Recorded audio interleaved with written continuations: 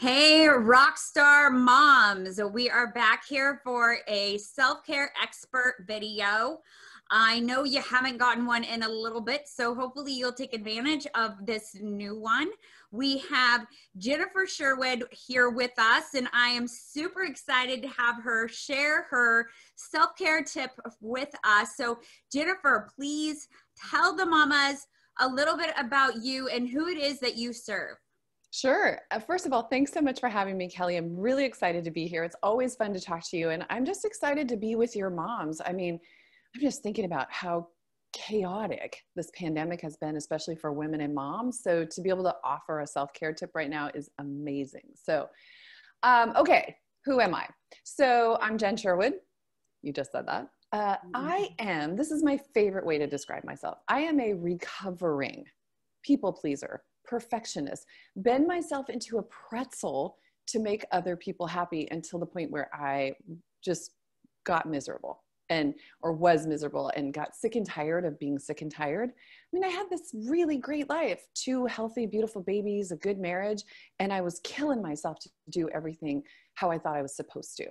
So thankfully, that is not the case anymore. These days, I'm pretty much go with the flow. I am a life coach, I am a speaker, and I lead women's groups and retreats, and my life is so much better now, you guys, since I let go of all that other stuff.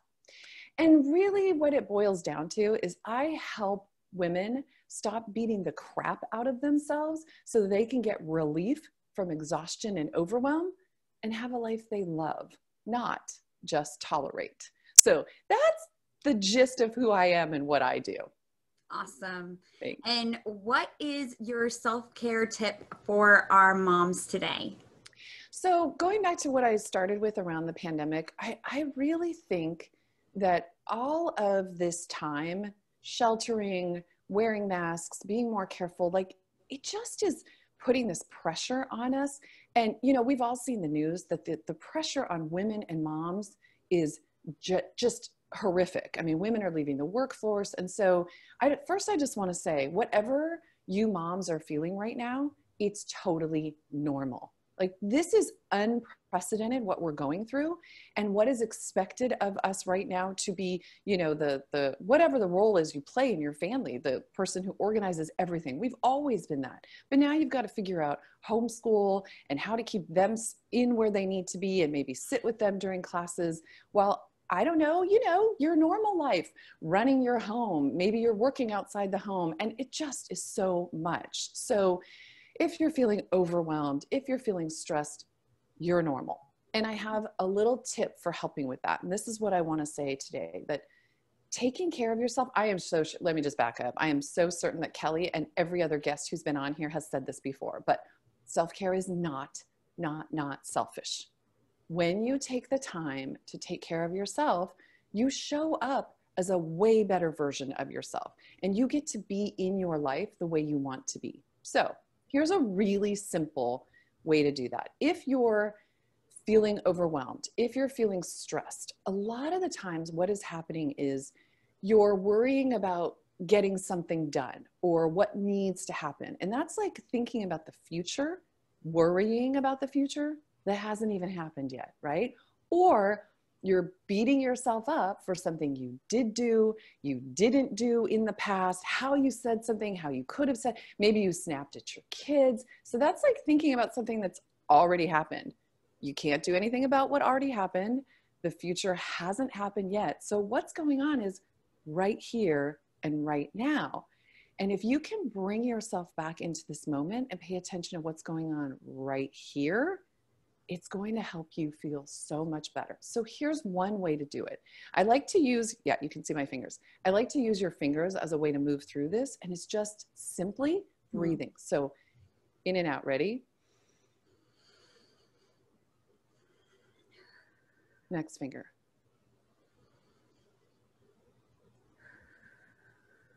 Last time. In and out. 3 fingers. Do you feel how, I hope the moms are doing it with us, because just do it physiologically in your body. Taking the time to slow down your breath actually lowers your blood pressure, lowers your stress, brings you right here in this moment where all that chaos that you're worrying about maybe isn't even happening. So come back to your breath, lower your blood pressure, get present today, and then you will be in such a better place to respond. So let's talk about whether the chaos is happening right now. Maybe your 3-year-old is having a meltdown right next to you. 3 breaths, ladies, let him melt down. And you can do this. Maybe it's your teenager who's melting down and you don't want to do this next to your face. You don't have to. You can put your hand in your pocket, put your hand down at your side. No one will know that you're doing a breathing exercise.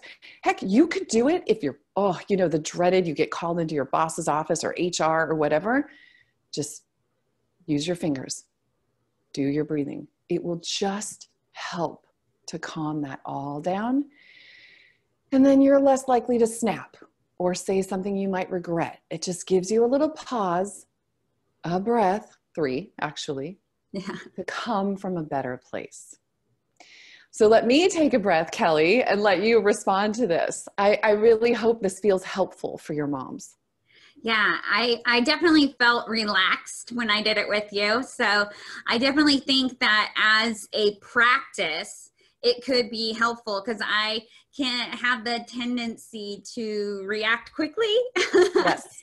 So it's a practice of pausing and giving yourself that time to breathe it out, and then moving forward in that attitude of calm, not in that attitude of I'm gonna get crazy right now. And what was it? Maybe 10 seconds, 12 seconds to do that, but it makes a huge difference. And when we were talking about the idea of bringing a self-care tip here, my thought is women are really busy and overloaded right now. They just need something quick, simple, and doable, right? I'm not asking your ladies to, well, I don't want to say anything that's time consuming because I don't want to disparage anything anybody else has recommended, but this is just very quick, simple. And like you said, if you practice it, it's going to have better effects the more that you do it. Yeah. And I love that you're talking about being in the present moment because that's our step this month. Oh, perfect. And so it just kind of brought it all around and together for me because we're focusing on being in the present. And so that was a great tool for both. Yeah. For our moms and being present. So that was really cool. So anything else that you want to share with us? I would just say, speaking of the present moment, just as a reminder, I said this as I was talking in the beginning, but maybe to leave as a takeaway as well, that usually what we're worried about is not happening in that present moment. We are worrying about it. And if you bring yourself into the present moment, because if we're worrying about something that happened before or might happen in the future, you're totally missing that moment of right here and right now. And that little 3-year-old that's having the tantrum on the floor, well, you might not like him very much while he's having it. He and whoever else makes up your family is probably the reason you do everything that you do. And so anytime that we're not engaged and we're out in the future or back or we're just not here, it's time we're missing out with them. So staying mindful, it's not usually happening right there. And we don't want to miss out on the people we love or what we love to do. Yeah. When you were saying that, it was funny to me. My mind flashed to, when they're older, you can always talk about that tantrum on the floor to their friends and it makes it fun. Listen, I have a 17-year-old and a 20-year-old and I love to bring up those. I mean, it's like our just desserts for having gone through the tantrums is that we get to bring it up later in good jest, in good fun. Yeah. I love it. I was just giving my 18-year-old a hard time yesterday about him giving me black eyes by throwing his head back when he was 6 months old. Oh yeah. Yep. Yeah. I mean, it's funny. We go through these things and, just for anybody who's right in the thick of that right now, who maybe just has really young kids, you will get to this point where you get to laugh when you look back. Yeah, for sure. For sure. I have a wide range of kids. I have a 4-year-old to an 18-year-old, and he's an adult legally, but he's still very much a child. Yes. And stuff. So it's interesting how I interact with each one of them differently. And my patience level is different with each one of them because of their age and their understanding of things. But I can definitely be more patient with all of them.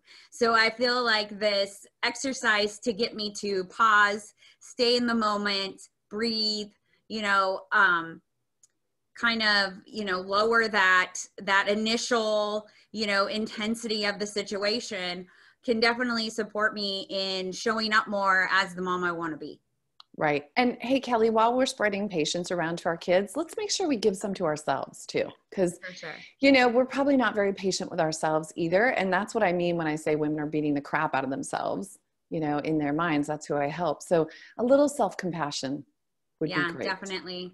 It definitely comes with self-care. Yes. It all of that supports for yourself. Yes.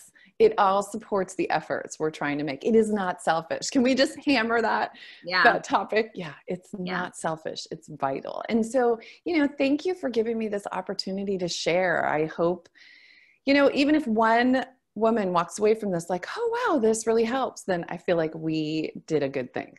Yeah, definitely.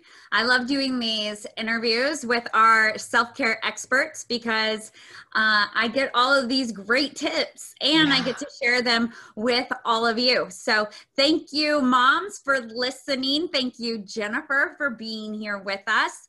Thank you. Until next time, everybody, remember that you are a rock star and we are all practicing at being rock stars at taking care of ourselves. Bye, moms.